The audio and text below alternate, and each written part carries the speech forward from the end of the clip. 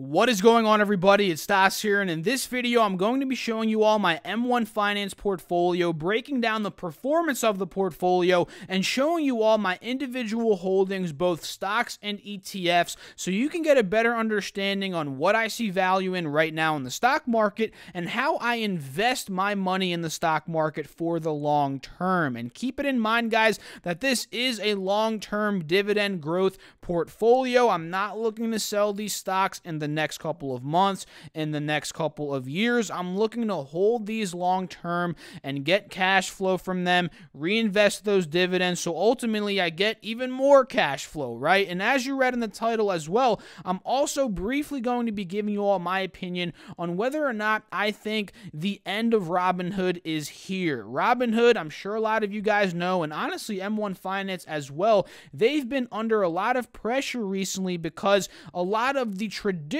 brokers have now converted to commission-free trading. The Fidelities of the world, TD Ameritrade, Charles Schwab, just to name a few. These are going to bring a lot more competition to Robinhood and honestly M1 Finance as well. And I want to give you guys my opinion on M1 Finance's competitive edge here and why Robinhood doesn't really have too much of a competitive edge except for one thing in my opinion right now. So with that further ado, let's get into it. If you guys enjoyed this video, hit that like button, consider subscribing, leave a comment, let me know what your thoughts are, and let's get into it, guys. So this is my portfolio right now, and I haven't done an update. I feel like it's been at least a month at this point. Let me hit it with a refresh to show you guys what we're working with right now. So the portfolio is worth $546.13, or that's the cash invested. I have some cash here on the sidelines waiting to be invested of around 72 bucks. And if we look at the performance very quickly, since July 2nd, which is when I created the portfolio, it's up 4.08% and it's up $9.32. And if we hit this little drop arrow, we can see earned dividends are $3.19. So out of the $9, $3 came from dividends roughly, and $6 came from capital appreciation, also known as market gains, right? So if we just sift through, let's see the performance in the past week, about 3.8%. The past month, it should be up. Let's see what it says. If it loads, 3.36%. So overall, about 3-4% gain in terms of this portfolio. And if we zoom down to show you all my holdings, we can see here I hold 8 different investments, stocks, and ETFs. The first one being Johnson & Johnson with a value right now of $123, and it's worth 22.5% of my portfolio with a target of around 20%. You guys can see the return is almost 6% right now in Johnson & Johnson. It's up about $3.22 since I've bought it, around $3 being market gains, 33 cents being dividends. The average share price here is $130.50 roughly. Dividend yield right now is 2.91%, and this is looking to be, I'm looking to have this be a long-term investment, dividend growth investment where I'm reinvesting the dividends, hoping for a massive cash flow in the next really couple of decades when I'm looking to use this as income, you know, in my retiring years. That's kind of what I'm focusing on right now for this portfolio, right? And this is a dividend king, by the way, which means it's grown its dividend 50 plus years consecutively, which is absolutely amazing, and why I honestly have it as my #1 holding in this portfolio. I just have a ton of faith in Johnson & Johnson, although they've been facing some heat. At the end of the day, all these big companies, these massive Goliath companies, they face heat from time to time, so they're handling it well in my opinion, and I'm sure they'll be fine here in the next couple of years. The second biggest position is Altria, ticker symbol MO, gain of around 0.91, actually a loss of around 0.91, loss of about 43 cents here.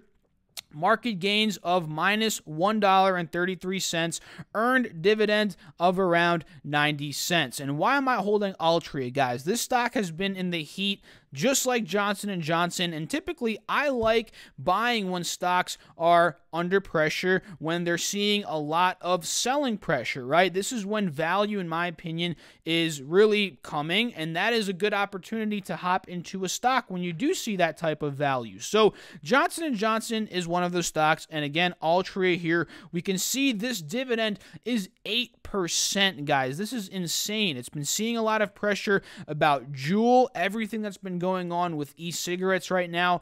That's been just shooting the stock down. And if you believe in the longevity of Juul, in the Kronos investment, and in all the other investments that they have in some other companies here that I'm sure a lot of you guys know, but I don't want to get too deep into in this video, this is definitely a great time to buy this stock at an 8% starting yield, 12 PE. I think the forward PE is even lower than that. This is a pretty good value, and I do feel comfortable, although it is risky of an investment, I do feel comfortable right now at this valuation to have it be around 15% of my portfolio, right? The third one is AbbVie here, my third largest holding, gain of around 2.91%, $1.29 market gain, or rather gain in general, 71 cents from market gains, and 58 cents from earned dividends here. Average share price about 74 bucks. You guys can see right now it's trading at about 75 bucks,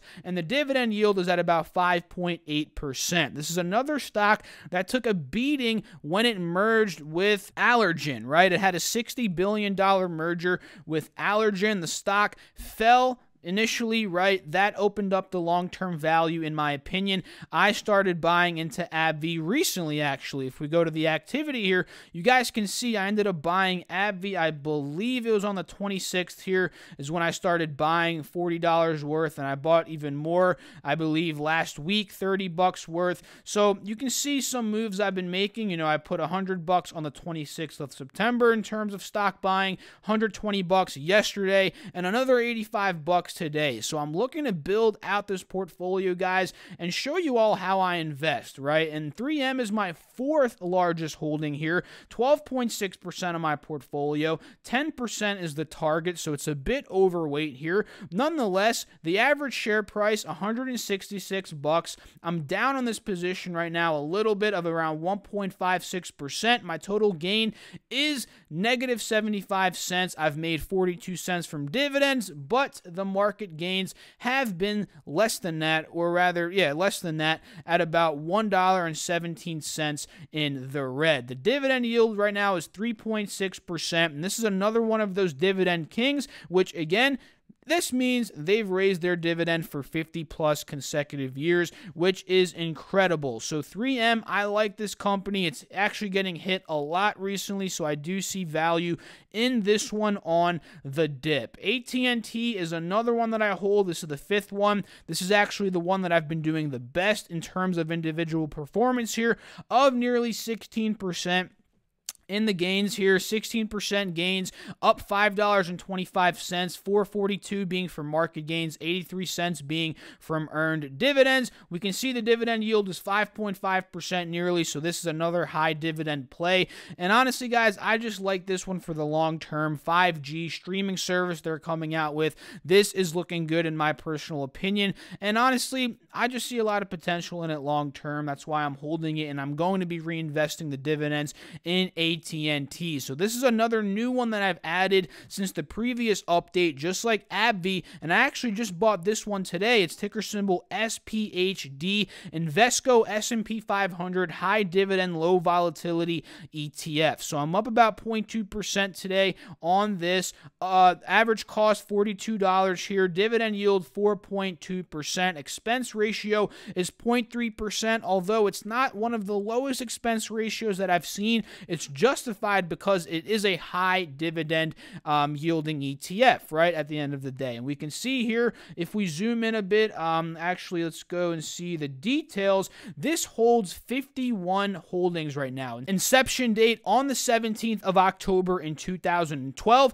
So 51 holdings, guys. That means this is dispersed. You know, the holdings are dispersed in this fund of each having about 1 to 3% total weight of the fund. And you can see a holding that that they do hold is Ford. I also know they own Altria and a bunch of other ones as well. So I see potential in this one long term. And oh, by the way, I forgot to mention, this is a monthly dividend play, which is also why I wanted to get it in this portfolio, to get some monthly dividend income action rolling through, and I'll just buy more and more of the shares to compound my wealth that way. So the last two holdings here, nothing crazy. Alibaba, this is not a dividend stock. It's actually a growth play, up about 2.4%. And this is honestly a way to dip my toes into China, although I do already have funds that do have some exposure to China.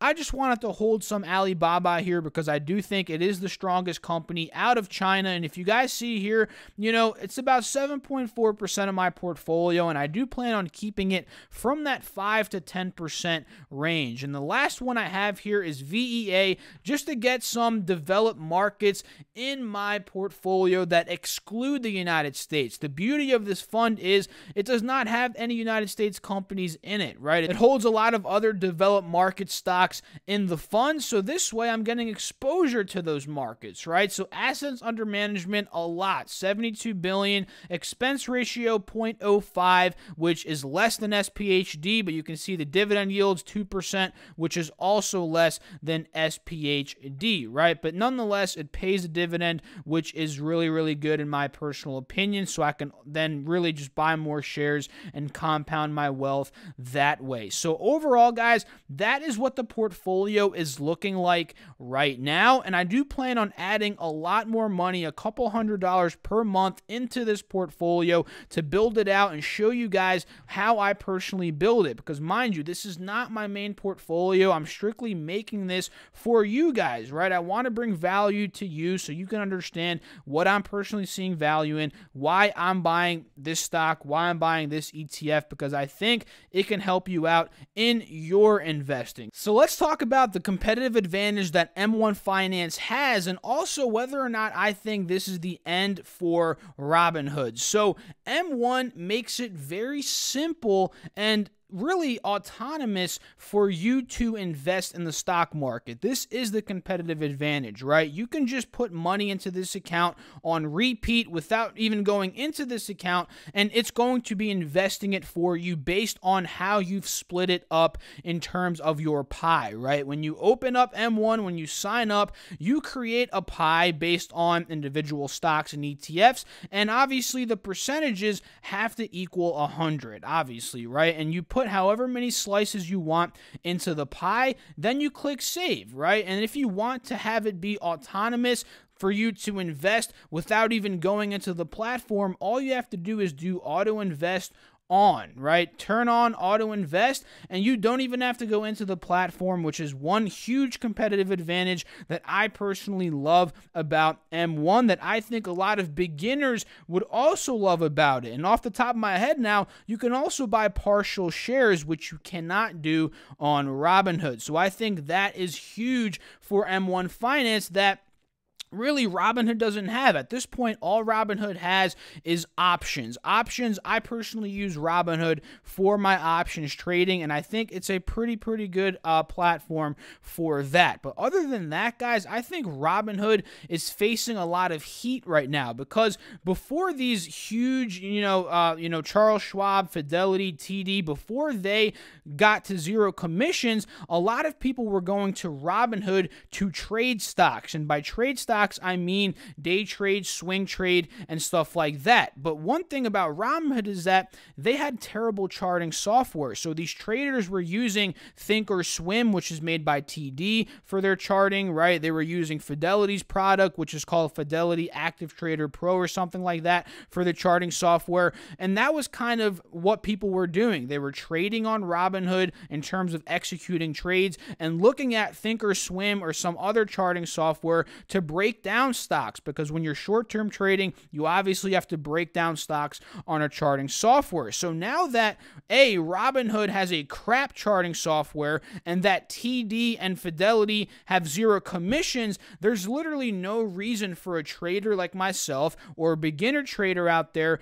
to not go with TD, because if you don't go with TD and you go with Robinhood, sure, you have zero commissions with Robinhood, but you have a crappy charting software. If you go with TD, you have zero commissions, but you have an amazing charting software that you can actually trade within the charting software. So this is something very negative in my opinion for Robinhood that I do think could potentially bring Robinhood to an end here in the next couple of years. I'm not going to say it's going to end, guys, because for all we know, Robinhood can end up thriving for the rest of this decade, the next couple of decades. Who knows, right? But all you have to realize is they are facing a lot of heat right now because their demographic, a lot of it are traders, beginners out there that like trading in and out using charts. But now that TD has a great chart and zero commissions, that's going to be dragging people off of Robinhood. So let me know down below what you guys thought about that, what you guys thought about my portfolio. And if you guys do want to use M1 Finance, sign up for it. There is a referral link down below that if you sign up through that link,